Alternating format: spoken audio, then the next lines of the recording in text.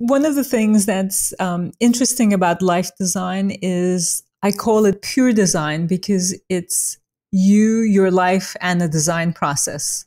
There's no intermediary of products. Versus when you're designing products, you're introducing products into that life as an intermediary. And often when you design products, the user is other people.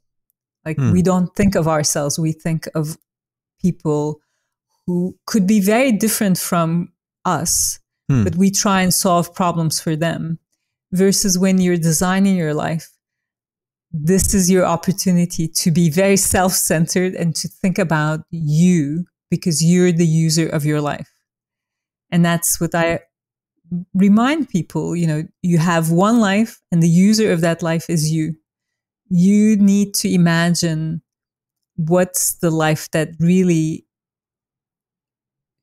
is your life design, that works with your values, that is the kind of life that will bring you joy or that will bring you closer to joy.